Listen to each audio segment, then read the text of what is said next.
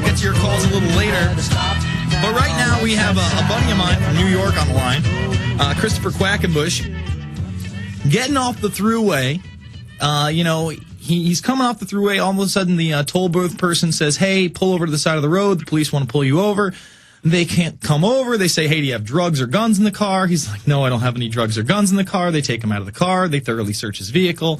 They don't find anything. They start accusing him of being on crystal meth and all these other drugs. He passes the sobriety test. They still take him down to the office, impound his vehicle, and then demand blood and urine, folks. This is the new America. So we're going to go step by step with Christopher Quackenbush. Chris, just tell people what you were doing that day and where you were coming from. Well, basically, Sunday morning, it was like 11:30 when I actually got pulled over, but I was coming back from the city. And basically, what you just said, I was coming through. His excuse was that I blew through a yield sign, and he had somebody pulled over right beyond the yield sign, and I saw him, and I made the judgment, and I thought it was fine, so I went. So surprised that I was even getting pulled over to begin with, but what even surprised me even more was, he spent about 20 seconds on the yield sign and went straight to where's the drugs, where's the guns, and all that kind of talk. And, it wasn't long, only seconds later, and I'm out in front of the vehicle, and, it's crazy because I've dealt with cops before, and they usually will have you, empty your pockets. He went straight into my pocket, and while he was asking me, tons of questions and stuff, I was surprised. Right in my front pocket, he was grabbing things out, and, it was just ridiculous. And, I did all the field tests, like you said, and then basically, he goes, you're under arrest for DWAI drugs. And I was, baffled by the whole thing. Actually, to back up, because what happened was he went radioed in, and two more SUVs came up. So now there was three New York State troopers on the scene, repeatedly doing the stinger thing, whatever that stigma, what I'm talking about. They kept doing that to me, and they were cracking all these jokes. I kind of thought they were on drugs, the way they were acting. It was really No, they think it's a big joke. It's very funny when someone's about to have their livelihood messed with, man. It's a big joke to them. And I want to explain this to people. They take you into custody. They impound your car. Now, have you been able to see these videotapes of you doing the sobriety test? Are they out there? I hope you're demanding them. No. What I hear about up here is the way they handle it. They don't really deal with videotapes. There's too much. I don't know. So they're telling you that the videotapes, their dash cam videos, don't even exist?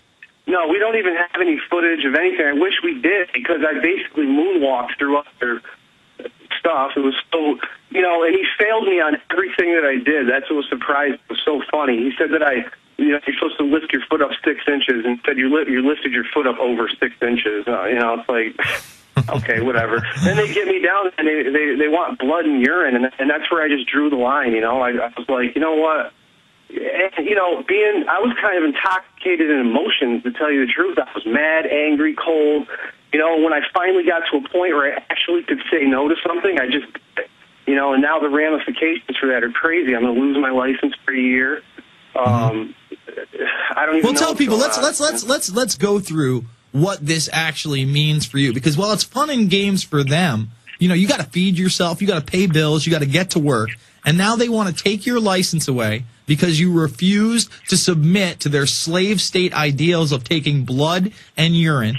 They are saying you need to lawyer up and lawyer up quick and say, look, if you're going to charge me with DWAI and you didn't want to give me a breathalyzer, and you're, from our previous conversation, they were saying things like, what are you smoking, crystal meth? I mean, that is outlandish to me.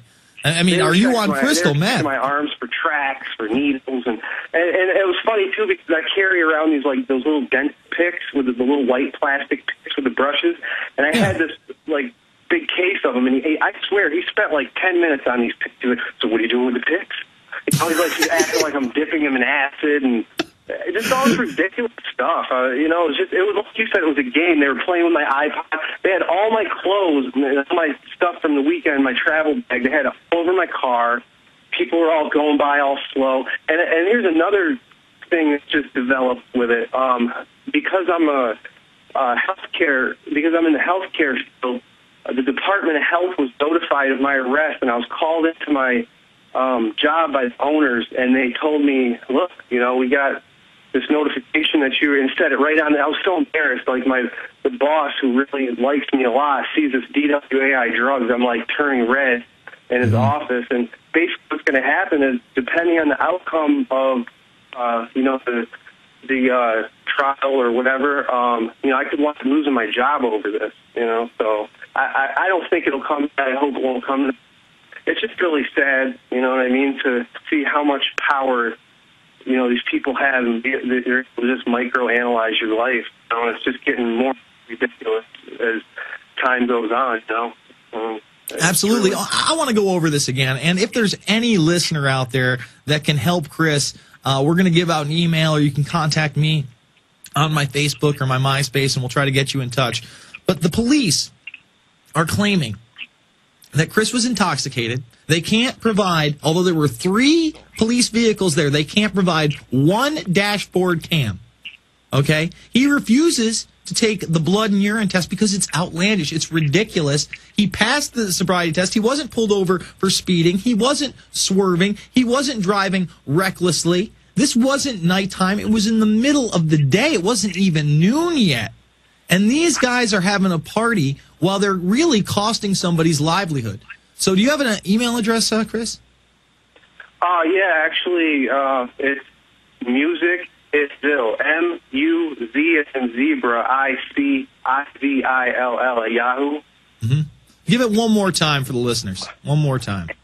M-U-Z-I-C-I-V-I-L-L at yahoo.com. And I'm really imploring any of the listeners that can help out, just maybe by giving advice or filing something for Chris, to really help him out. Because when we live in a state where you don't really have redress of grievances, when you can't face your accusers, what are we fighting for? What's left of our Constitution, of our Bill of Rights, of the late, great United States of America? And if this can happen to somebody coming off the thruway, leaving the city, somebody who works, what do you work, like 40 to 60 hours a week? I know in your field you have to work, 40 to 60 hours a week just to get by.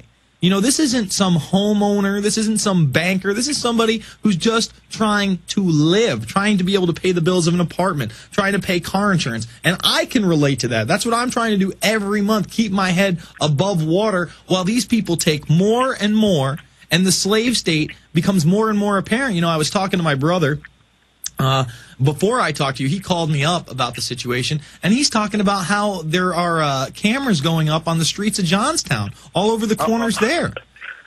Yeah, it's crazy. The whole thing's just getting more and more robotic, the way these people act and treat. There's just no, it's either all negative emotions or none at all type of thing. It's crazy that you can't even, I think the whole idea of it, it's supposed to be to serve and protect, but it's